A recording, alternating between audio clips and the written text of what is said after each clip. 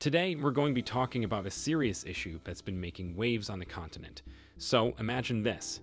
ECOWAS decides to slap Niger with some heavy sanctions after a coup rocked the country in July 2023. But here's the kicker. Did they ever stop to think about the consequences? Did they ever stop to think about the thousands of Nigerians who could suffer because of these sanctions?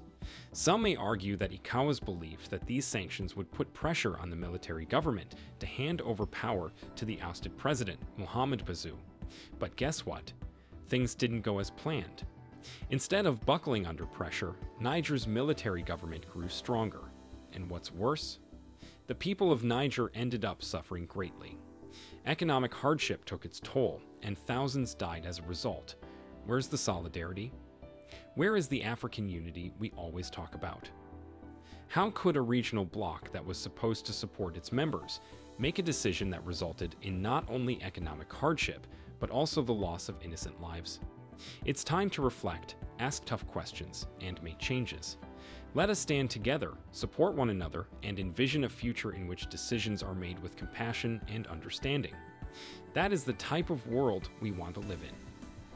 To be honest, this should not be surprising because, as Ibrahim Traore stated in a recent interview, ECOWAS has deviated from the ideals of its founding fathers and is now a puppet for foreign countries.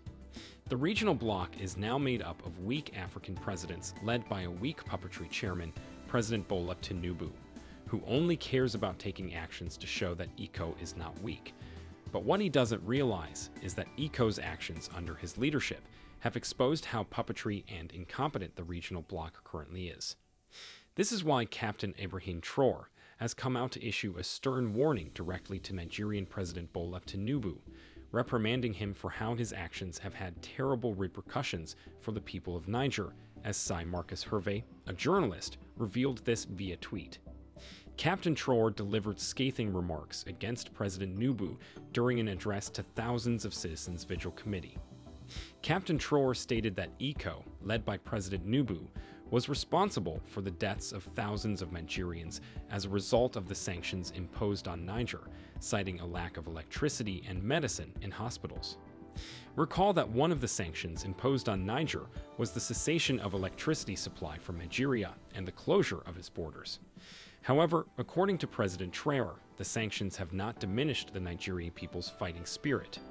The president went on to emphasize Niger's military strength, emphasizing its history of combat and resilience, and asserted that the Nigerian army is battle-hardened rather than just for show or peacekeeping purposes. In his own words, do you believe there are weak men in Niger? There are fighters over there. The Nigerian army is warlike. They've been fighting for years. It's not a military parade or a peacekeeping army. President Traore went on to say that the alliance of the Sahel states' armies are united and ready to face the ECOWAS forces that were supposed to be on standby. We're waiting for that standby force, ECOWAS. Thousands of Nigerians died in hospital beds due to a lack of electricity or medication. It's a crime. They are accountable for these sanctions. They are accountable for these deaths, Traore stated. Still speaking on the subject, Traore chastised ECOWAS for its ineffective response to the people's suffering, accusing them of disregarding international laws and breaking agreements. He emphasized the negative effects of sanctions, particularly on Mali and Niger, citing the manipulation of energy supplies as a means of inciting conflict. The passage mentioned the closure of seaports to landlocked countries, which is against international law. Regardless, neither the international community nor ECOWAS have responded.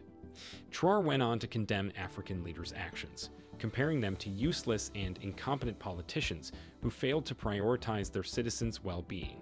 He specifically targeted Ivory Coast's president, Alassane Ouattara, for cutting off electricity to Mali in 2022, resulting in higher costs for Ivorian citizens. President Traore, on the other hand, noted that ECOWAS' suspension of electricity in Mali only served to increase public trust in the country's new junta government.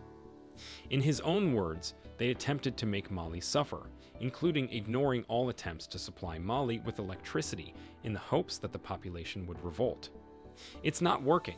When it lasted, some were forced to make their own people pay by raising the price of electricity.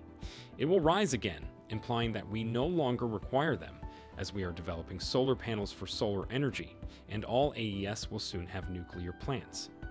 Traore criticized African leaders' lack of concern for their people's well-being, citing the conflict between Russia and Ukraine as an example. He held ECOWAS and its affiliates accountable for the sanctions and the resulting loss of life in Niger. According to Ibrahim Traore, despite the ongoing conflict between Russia and Ukraine, Vladimir Putin has not cut off their energy supply. However, in the case of President Tinubu, his actions regarding the situation demonstrated that he did not care about the welfare of his people, who have also been affected by the sanctions imposed on Niger, particularly Nigerians near the Niger border. In a direct message to President Tinubu, President Traore concluded, "Their blood is on your hands," referring to the thousands of Nigerians who had died in hospitals. Captain Traore's speech highlights ECOWAS's irresponsible actions, while also revealing the strength and resilience of the military governments in Mali, Niger, and Burkina Faso.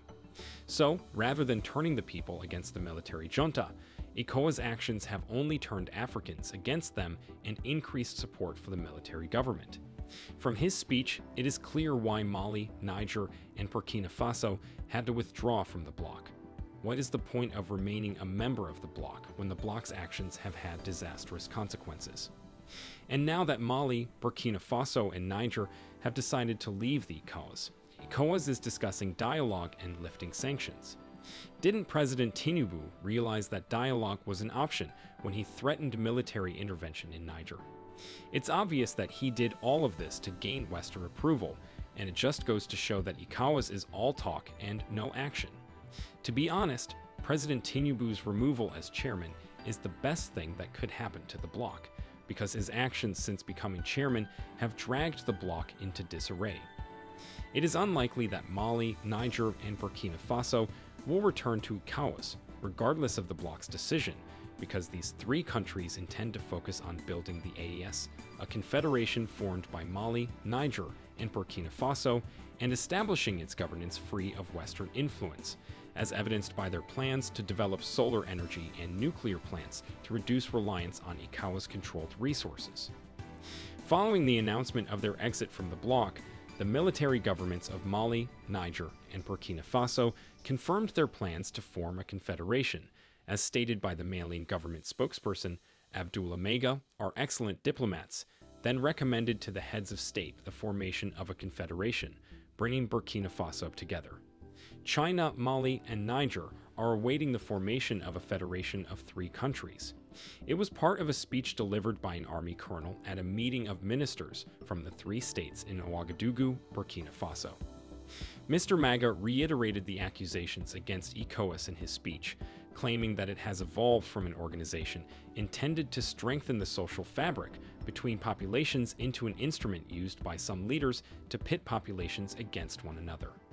He also stated that ECOWAS, an organization whose mission is to support governments' efforts to stabilize states, has found no other unfortunate inspiration than to threaten to militarily attack a sovereign state, whose people have simply decided to take control of their own destiny. Maga went on to say that the current economic situation is a perfect example of what the AES will never be, and that it will continue to be an alliance of states united by a common goal of African emancipation. This new era will see the alliance of our state's strength and further assert itself as a force in the service of peace, security, development, and integration of our peoples for the benefit of our nations, he added. Once the AES is fully established and operational, it is certain that it will grow to become a threat to the ECOWAS bloc, and other African countries will want to be a part of this.